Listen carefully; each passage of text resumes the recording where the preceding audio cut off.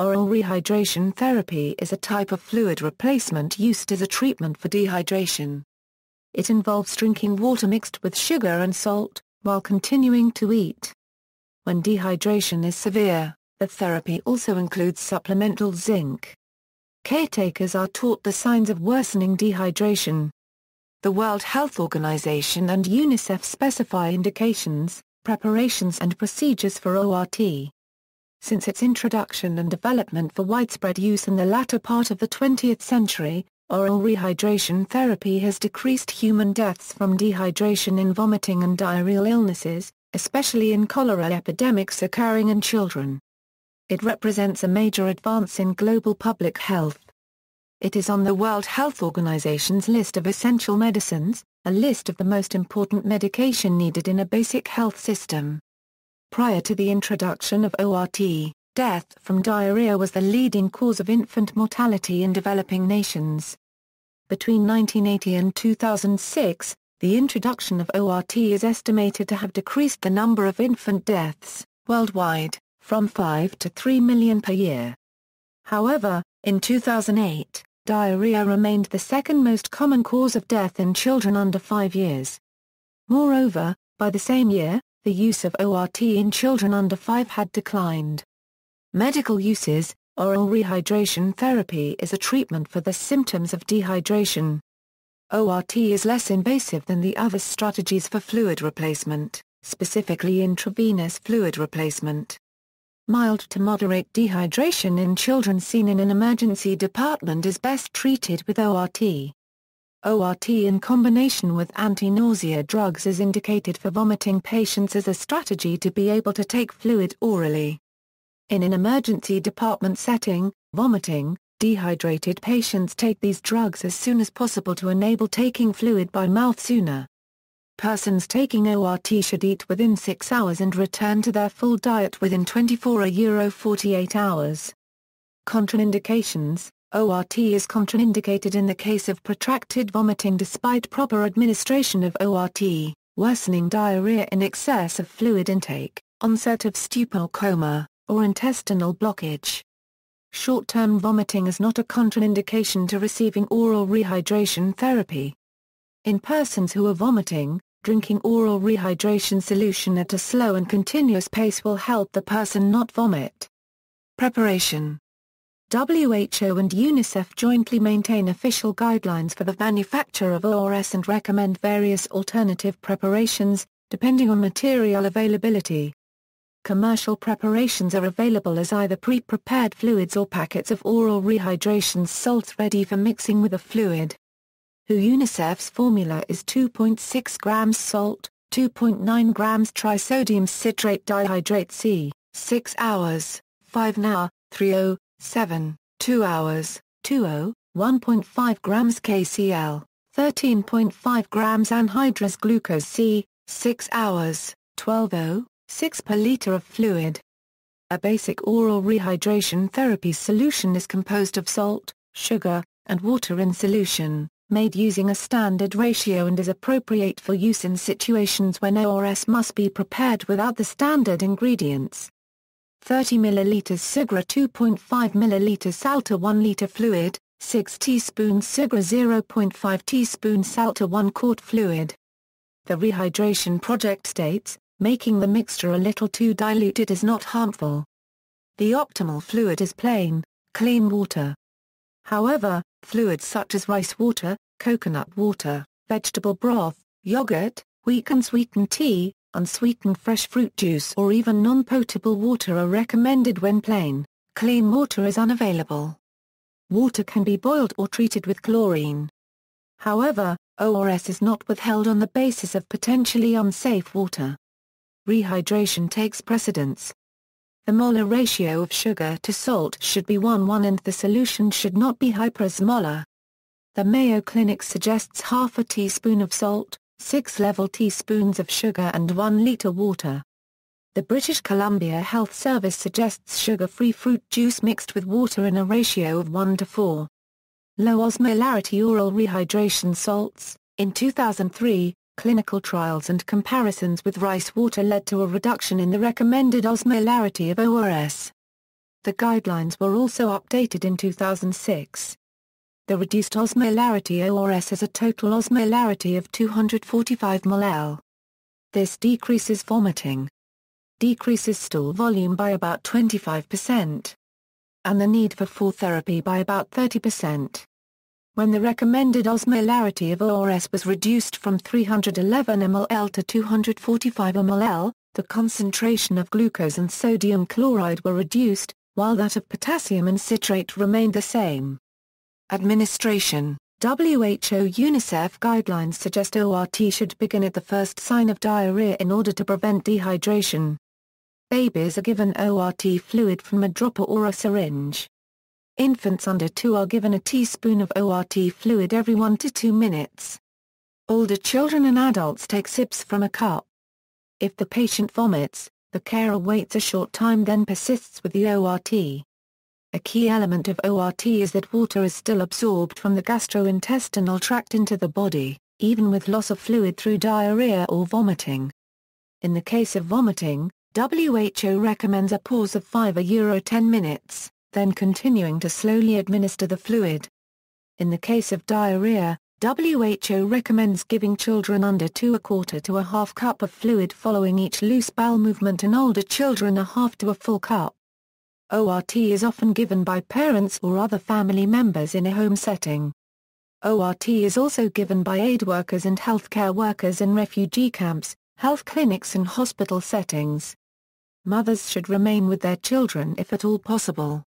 WHO recommends continuing breastfeeding and perhaps even relactating if circumstances realistically allow. Associated therapies, zinc, as part of oral rehydration therapy, WHO recommends supplemental zinc for 10 to 14 days, to reduce the severity and duration of the illness and make recurrent illness in the following 2 to 3 months less likely. Preparations are available as a zinc sulfate solution for adults, a modified solution for children and in tablet form. Feeding, continuing to feed the patient, when some appetite is present, speeds the recovery of normal intestinal function, as well as supporting continued nutrition in children.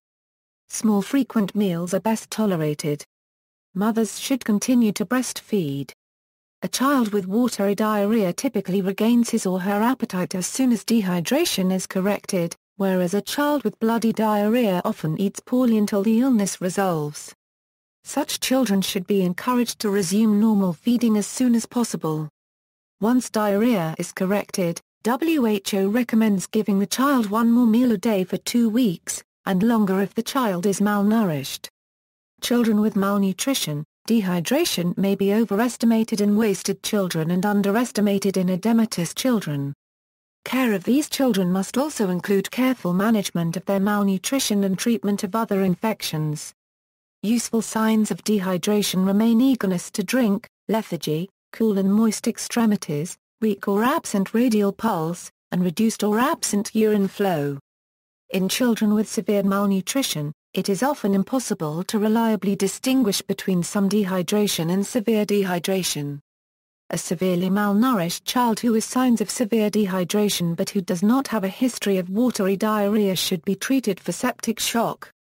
Since the previous ORS and the current standard reduced osmolarity ORS both have too much sodium and too little potassium for the typical severely malnourished child, the Bangladesh Institute of Public Health Nutrition recommends rehydration solution for malnutrition. An exception is if the severely malnourished child also has severe diarrhea, in which case standard reduced osmolarity ORS is recommended. The Bangladesh Institute of Public Health Nutrition further recommends that the IV route not be used for rehydration except in cases of shock and then only with care, infusing slowly to avoid flooding the circulation and overloading the heart. In addition, with severe acute malnutrition, the usual signs of infection, such as fever, are often absent, and infections are often hidden, and therefore recommended that all severely malnourished children be treated with broad-spectrum antibiotics on admission. WHO recommends rehydrating malnourished children slowly. Specifically, WHO recommends 10 milliliters of ORS per kilogram body weight for each of the first 2 hours and then continuing at this same rate or slower based on the child's thirst and ongoing stool losses. keeping in mind that a severely dehydrated child may be lethargic. If the child drinks poorly, a nasogastric tube should be used. 4 infusions should only be used for the treatment of shock and then slowly to avoid overhydration and heart failure. Increasing edema is a sign of overhydration. Feeding should usually resume within 2–3 hours of starting rehydration, and food should be given every 2–3 hours, day and night.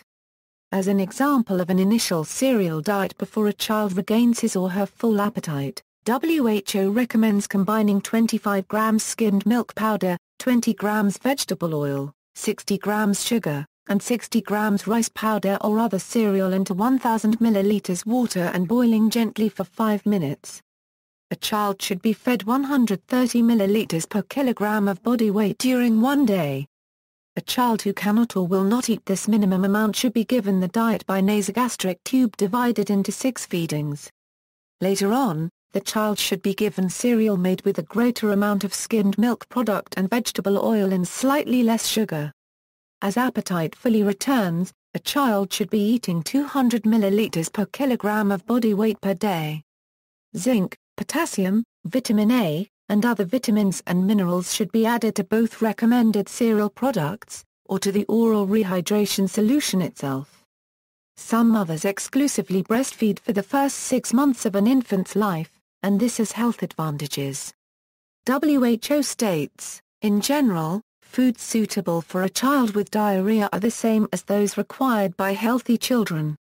Antibiotics. WHO recommends that all severely malnourished children admitted to hospital should receive broad-spectrum antibiotics. In addition, hospitalized children should be checked daily for other specific infections. Physiological basis. Fluid from the body enters the intestinal lumen during digestion. This fluid is isosmotic with the blood because it contains a high concentration of sodium. A healthy individual secretes 20–30 grams of sodium per day into the intestinal lumen. Nearly all of this is reabsorbed so that sodium levels in the body remain constant. In a diarrheal illness, sodium-rich intestinal secretions are lost before they can be reabsorbed.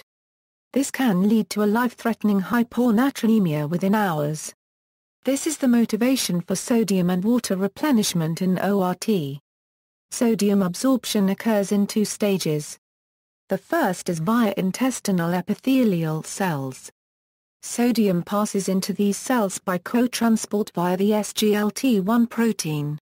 From the intestinal epithelial cells, sodium is pumped by active transport via the sodium-potassium pump through the basolateral membrane into the extracellular space. The sodium-potassium at-base pump at the basolateral cell membrane moves 3 sodium ions into the extracellular space, while pulling into the cell 2 potassium ions. This creates a downhill sodium gradient within the cell. SGLT proteins use energy from this downhill sodium gradient to transport glucose across the apical membrane of the cell against the glucose gradient. The co-transporters are examples of secondary active transport. The GLUT porters then transport glucose across the basolateral membrane.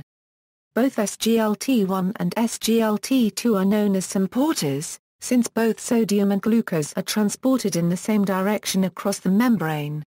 The co-transport of glucose into epithelial cells via the SGLT1 protein requires sodium.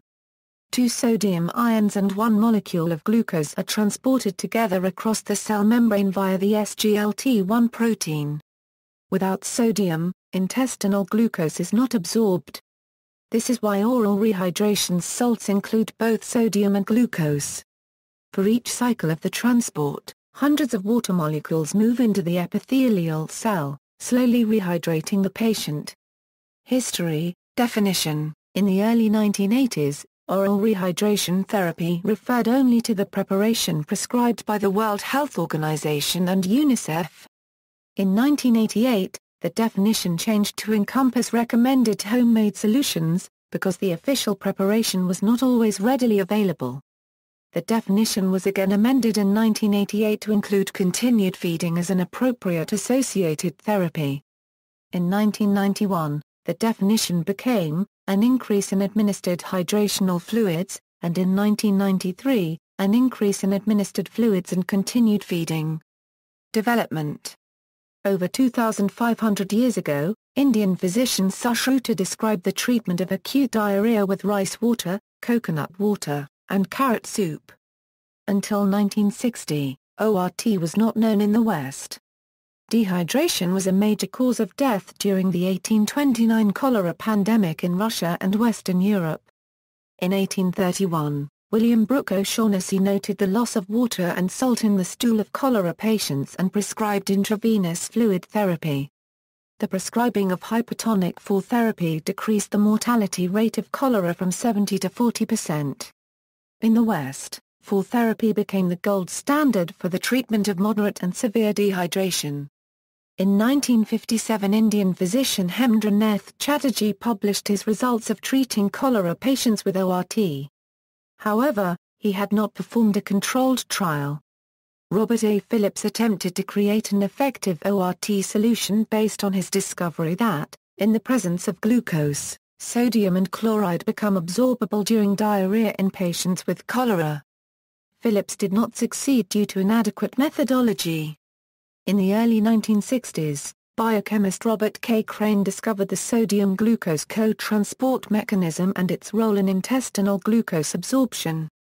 This strengthened belief in the concept that the intestinal mucosa is not disrupted in cholera and led to understanding of the physiological basis of the effectiveness of ORT. In 1960, David and Allen found that in adults, ORT given in volumes equal to the diarrhea, reduces the need for 4 fluid therapy by 80%.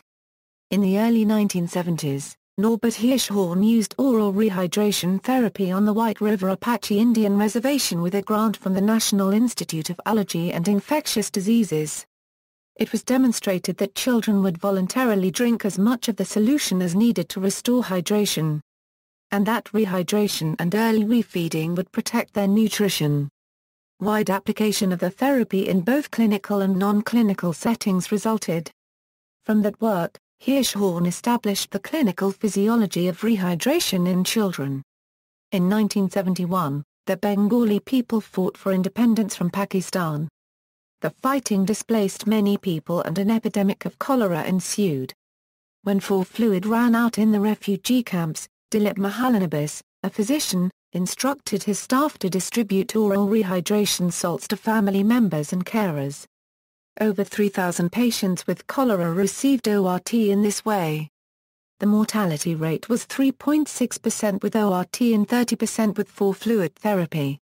In 1980, the Bangladeshi non-profit BRAC essentially developed a door-to-door and person-to-person sales force to teach ORT. A task force of 14 women, 1 cook and 1 male supervisor traveled from village to village, assuming that the women unregistered trademark S numbers would protect them from the supervisor and the supervisor would protect them from others. After visiting with women in the village, each evening they got together and talked about what worked and what did not. They hit upon the method of encouraging the women in the village to making their own oral rehydration fluid. They used available household equipment, starting with a half a seer of water and adding a fistful of sugar and a 3-finger pinch of salt. Later on, the approach was broadcast over television and radio and a market for oral rehydration salt packets developed. 3 decades later, national surveys have found that almost 90% of children with severe diarrhea in Bangladesh are given oral rehydration fluid. From 2006 to 2011, UNICEF estimated that worldwide about a third of children under 5 who had diarrhea received oral rehydration solution, with estimates ranging from 30% to 41% depending on the region. ORT is one of the principal elements of the UNICEF Go BFFF program. The program aims to increase child survival in developing nations through low-cost interventions. Awards Center for Health and Population Research, Dhaka, Bangladesh. 2001 Gates Award for Global Health. Norbert Hirschhorn, Dilip Mahalanobis, David Nalin, and Nathaniel F. Pierce, 2002 Inaugural Pollan Prize for Pediatric Research. Richard A. Cash, David Nalin, Dilip Mahalanobis and Stanley G. Schultz, 2006 Prince Mayardol Award. Controversy and ongoing investigations. The ORS formulation has been criticized for not providing enough sodium for adult cholera patients. In Rwanda, a charity supplied the sports drink Gatorade, which is not compliant with ORT in children and was accused of making them worse.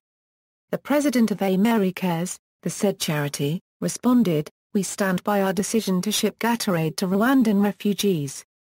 In the absence of potable water, Gatorade, with its electrolytes and water, saved countless lives in a true treat situation. Sources: Guyton, A.C.